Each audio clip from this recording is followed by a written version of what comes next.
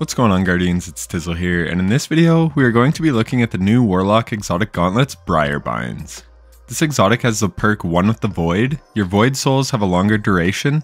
They also gain escalating damage and durability as they defeat targets. You can retrieve your Void Souls by interacting with them.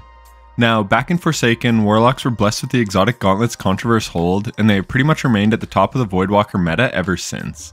Skull of Daira Hamkaro is decent in Season of the Drifter, and people have tried to make Nezarek's Sin, Verity's Brow, or Nothing Manacles work, but for the most part, if you want to run Voidwalker, you're going to be running Controverse hold.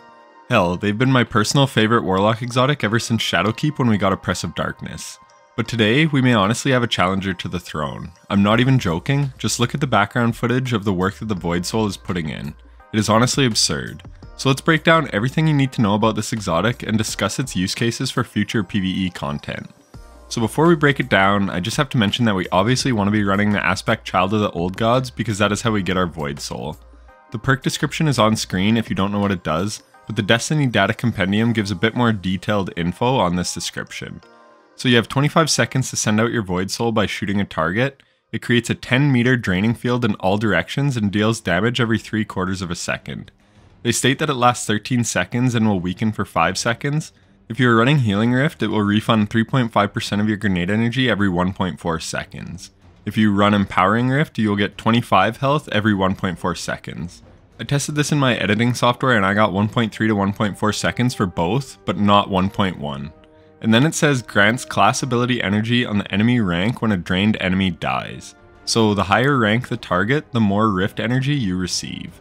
Now that we know what the Void Soul does, let's look at how the exotic can improve it. So the first part of the exotic states your Void Souls have a longer duration. So let's look at that. Without the exotic on, a Void Soul lasts for 14 seconds. To test this, I went from the frame that Shuro-Chi changed color to purple, and then to the frame that she reverted back to normal. So then with the exotic on, the Void Soul appears to last for 18.5 seconds, or 4.5 seconds longer than regular Void Soul. I'm adding this in post-script because I realize my numbers don't really make sense here. These numbers are how long the effect of the weaken lasts from a Void Soul. Shuro-Chi glows purple while weakened. So the 14 second and 18.5 seconds are how long the effects of the Void Soul last. This distinction is important because you do not have that long to collect your Void Soul. The Void Soul itself at base lasts for 10 seconds, and with the exotic equipped, the Void Soul itself lasts for 15 seconds. So 50% longer. Again, this is how long the Void Soul exists, which allows you to pick it up. The numbers stated before are how long the weaken effects last. I hope that makes sense. The next part states it gains damage and durability as the Void Soul defeats targets. We won't test the damage resistance because it is hard to get enemies to shoot a Void Soul, but instead we will look at the damage increase. So a regular Void Soul deals 676 damage to these enemies, but when we put on the gloves, the base Void Soul deals 788 damage, a 16.6% increase from base. After about 5 kills, it goes to 1014, a 50% increase from base. Then, just after one more kill, it jumps to 1126 damage, which is a 66.6% increase. The next kill after that is 1239, an 83.3% damage increase. And then 1351, a 100% increase. So double the damage of a regular Void Soul without the exotic. So if your Void Soul can get 8 kills, it will deal double damage. And what is especially cool about that is if you pick up the Void Soul, it will stay doing that enhanced damage. But if you have to cast a new one, it will do the lower damage. The last part of the perk just talks about how you can pick up your souls by interacting with them.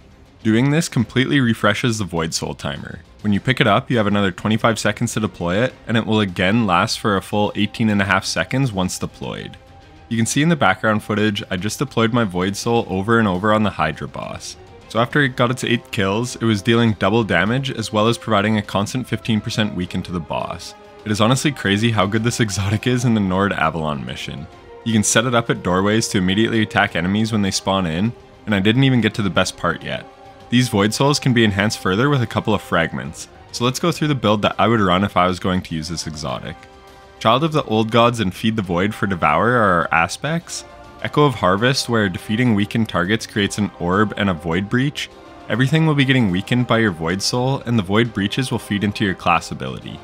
Echo of Expulsion, where Void ability final blows cause targets to explode. This works with kills from Void Soul, allowing you to deal even more damage. and kills from Void Soul will also proc Devour. So with Devour active, every time you get a kill you will fully heal yourself, and then you will get grenade energy back from both Devour and Child of the Old Gods. Then the next fragments are optional. Echo of Instability for volatile rounds on grenade kills is nice if you're rocking Void weapons. Echo of Starvation to give you Devour when you pick up a Void Breach or an Orb. This one's not really mandatory, but it can come in handy. Ideally though, you can just proc Devour with a grenade kill and then just keep slaying out to keep the timer up. Echo of Undermining, where your Void grenades weaken targets. I pretty much always run this fragment on Void, but with how often you have a Void Soul up, this may not really be needed because the Void Soul will weaken all the targets anyways. Echo of Remnants to make your lingering grenades last longer, depending on what grenade you're using. And finally, you could go with Echo of Persistence to make your Devour last longer. So again, the two mandatory ones in my opinion are Echo of Harvest for making orbs and Void Breaches for killing weakened targets, which you'll do a lot of, and Echo of Expulsion where Void ability final blows cause targets to explode. Your Void Soul already does double damage, and this will make it deal even more damage.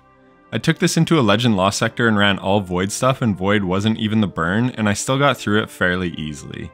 The Void Souls were great at locking down the spawn points. I definitely think this exotic could have some play in Grandmasters with high ad density. You want to run max resilience and max recovery if possible. In lower end content, you don't need the high recovery because you can simply pick up Void Breaches and let your Void Souls kill enemies for you to get your Rift energy back. And then you can keep collecting your Void Soul to deploy onto other targets. But in higher end content, staying in cover is crucial, so you may not be able to run out in the open to grab Void Breaches or pick up your Void Soul.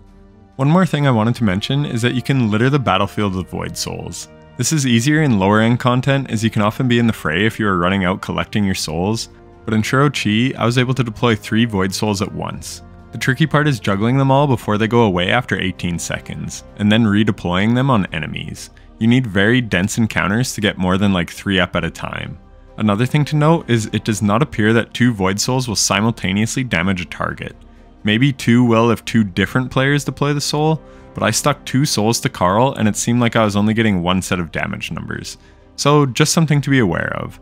But as I mentioned, having multiple souls go out is great for locking down doorways and enemy spawn points. Anyways, that is it for the video. I hope you found it helpful, and if you did, then a like and subscription would be greatly appreciated. Happy Void Soul spamming, and take care.